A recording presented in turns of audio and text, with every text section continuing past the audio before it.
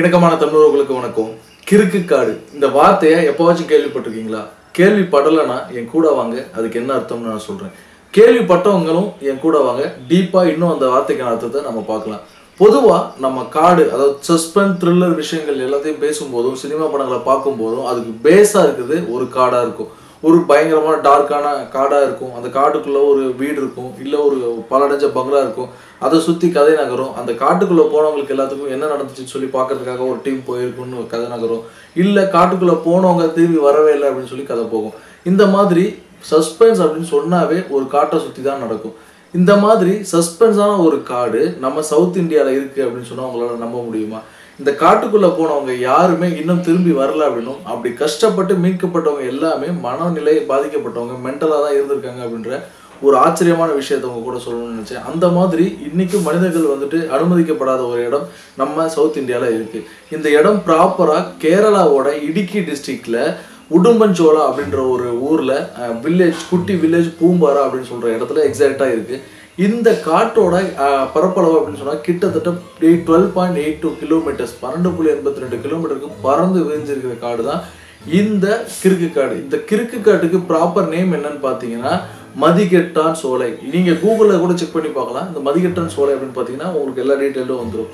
இதுக்கு ஏன் கிறுக்கு காடு அப்படின்னு பேர் வந்துச்சு அப்படின்னா, இது லோக்கல் பீப்புள் எல்லாருமே இந்த கிறுக்கு காடு தான் சொல்கிறாங்கன்னா, ஏன் இந்த கிறுக்கு காடு மதிகெட்டான் சோலையை கிறுக்கு காடுன்னு சொல்கிறாங்க அப்படின்னா, இந்த காட்டுக்குள்ளே போனவங்க யாருமே வந்துட்டு தெளிவான மனநிலையோட மீட்கப்படலை அப்படின்னும், அதிகமான பேர் போனவங்க திரும்ப வரல அப்படின்னு சொல்லப்படுது. இதுக்கு காரணங்கள் என்னவா சொல்லப்படுது அப்படின்றத இப்போ பார்க்கலாம்.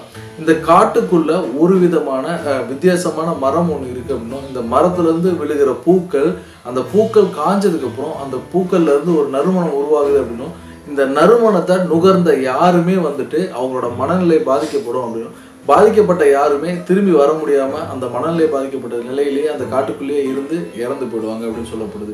சப்போஸ் யாராவது வந்துட்டு மீட்கப்பட்டால் அவங்க வந்துட்டு இந்த நான் சொன்ன அந்த வித்தியாசமான மர்மமான பூக்களால் பாதிக்கப்பட்டவங்க மென்டலாக தான் திரும்ப வந்துட்டு அவங்கள ரெஸ்கியூ பண்ண முடியுது அப்படின்னு சொல்லப்படுது. இது ஒரு காரணம். இன்னொரு காரணமாக என்ன சொல்லப்படுது அப்படின்னா, இந்த சித்தர்கள் குறிப்பில் வந்துட்டு இந்த மதிகெட்டான் சோலையும் எழுதப்பட்டிருக்கு அப்படின்னும், இந்த மதிகெட்டான் சோலையில் இருக்கிற ஒரு சில அரிய வகை மூலிகைகள் இருந்து தான் இந்த சொக்குத்தூள் அப்படின்றத, அதாவது சித்தர்கள் கண்டுபிடிச்ச சொக்குத்தூள் அப்படின்ற ஒன்று உருவாக்கப்படுது அப்படின்னும், இந்த சொக்குத்தூளுக்கு தேவையான ஒரு தாவரம், ஒரு மூலிகையை வந்துட்டு இங்கே தான் கிடைக்குது அப்படின்னும், இந்த மூலிகையை வச்சுட்டு தான் இவங்க வந்து இந்த சொக்குத்தூள் தயாரிக்கிறாங்க. அதாவது வந்துட்டு மெஸ்மரைஸ் பண்ணுற மாதிரின்னு வச்சுக்கோங்க, அந்த மாதிரியான சொக்குத்தூள் உருவாக்குறாங்க அப்படின்னும், இதுக்கு திகைப்பூண்டு, அந்த நான் சொன்ன மூலிகைக்கு பேர் வந்து திகைப்பூண்டு அப்படின்னும், அந்த திகைப்பூண்டை வந்துட்டு சப்போஸ் யாராவது மெதிச்சிட்டாங்க அப்படின்னா அவங்களுக்கு வந்துட்டு மனநிலை பாதிக்கப்பட்டுரும், அதுவும் மதி வந்துட்டு கெட்டு போயிடும் அப்படின்னும், கெட்டு போனவங்க அங்கேயே வந்துட்டு சுற்றி கிடப்பாங்க, அதனால தான் இந்த ஃபாரஸ்ட்குள்ளே யாரும் போகக்கூடாது அப்படின்னு சித்தர்கள் காலத்திலே சொல்லி வச்ச குறிப்புகள் இருக்கு அப்படின்னு சொல்லப்படுது. இந்த ரெண்டு காரணங்கள் இப்படி இருக்க, மூணாவது காரணம் என்ன சொல்லப்படுது அப்படின்னா, இங்கே அரிய வகை மூலிகைகள், பல மூலிகைகள் வந்து அரிய வகை மூலிகைகள் இருக்கு அப்படின்னும், மனிதர்கள் அதிகமாக இந்த பக்கம் பிரவேசம் பண்ணாங்க அப்படின்னா இந்த மூலிகைகள் எல்லாமே அழிக்கப்படும் அப்படின்றதுனால வதந்தியை பரப்பி இந்த மாதிரி மதிகெட்டான்னு சொல்ல கிறுக்கு காடு அப்படின்னு ஒரு காட்டு, இது காட்டுக்குள்ளே போனால் கிறுக்கு பிடிச்சிரும், இல்லை தொலைஞ்சு போயிடும்னு சொல்லி இந்த காட்டுக்குள்ளே யாருமே வராமல் எல்லாத்தையும் வந்துட்டு கண்ட்ரோல் பண்ணி வச்சுருக்காங்க அப்படின்னு சொல்லப்படுது. இந்த 3 காரணங்களுக்கு அப்புறம் இப்போ அறிவியல் ரீதியாக நம்ம இந்த காட்டுக்குள்ளே போகிறதுக்காக ஒரு விளக்கம் இங்கே இருக்கிற வனசரகத்தில் இருந்து சொல்லப்படுதுன்னா, இந்த காடு வந்து ரொம்ப ஃபாரஸ்ட், டீப் ஃபாரஸ்ட், அதாவது வந்துட்டு எப்படின்னா அமேசான் மாதிரி சூரியன் கூட உள்ள நுழைய முடியாத அளவுக்கு அடர்த்தியான மரங்கள் கொண்ட காடு இந்த மதிகெட்டான் சோலை. அதனால இந்த காட்டுக்குள்ளே வந்துட்டு யாராவது நுழைஞ்சிட்டாங்க அப்படின்னா சூரிய வெளிச்சம் அதிகமாக இல்லாததுனால இவங்களோட பாதை சரியாக வந்துட்டு இது வந்து கவனிக்க முடியாது. இந்த பாதையை கவனிக்க முடியாதனால இவங்க காட்டுக்குள்ளே வழிமாறி போக வாய்ப்புகள் இருக்குது. இந்த மாதிரி வழிமாறி போனவங்க தான் நிறைய பேர் தொலைஞ்சு போனாங்க, அதுக்கப்புறம் வழியே தெரியாமல் அங்கேயே இறந்து போயிட்டாங்க அப்படின்னு சொல்லப்படுது. என்னவா இருந்தாலும் இன்னைக்கு வரைக்கும் இந்த காட்டுக்குள்ளே போனவங்க திரும்பி வரல அப்படின்றது ஒரு மிகப்பெரிய மர்மமான விஷயமா தான் இருக்குது.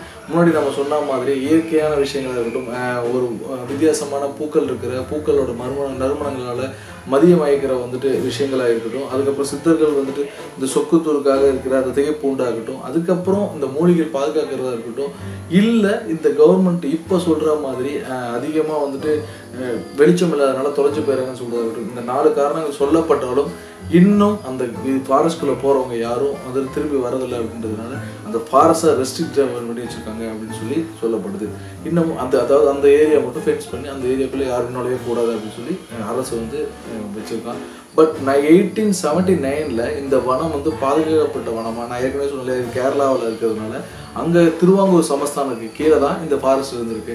அதனால் இந்த ஃபாரஸ்ட்டை வந்துட்டு பாதுகாக்கப்பட்ட வனப்பகுதியாக வந்து இந்த 1879 இந்த திருவாங்கூர் சமஸ்தானம் அறிவிச்சிருக்கு. அதுக்கப்புறம் காலப்போக்கில் 2003 பல்லுயிர் பாதுகாப்பு வனம் தேசிய பூங்காவாக அரசு இதை வந்துட்டு அறிவிக்கிறாங்க. அதுக்கப்புறமும் கூட இங்கே நிறைய விஷயங்கள் வந்துட்டு அமானுஷம், அதாவது நான் சொன்ன மாதிரி மர்மமான நிலையில் நடக்கிறதுனால யாருமே இந்த காட்டுக்குள்ளே போகிறதும் இல்லை, அப்படி மீறி போகிறவங்க வரதில்லை அப்படின்னு சொல்லப்படுது. இந்த மாதிரி இன்ட்ரெஸ்டிங்கான பல விஷயங்கள் நம்ம ஊர்லேயும் நம்மை சார்ந்தும் இருக்குது. நிறைய விஷயங்களை தேடுவோம், திரும்ப உங்க கூட பகிர்ந்துக்குவோம். அது வரைக்கும் உங்களோட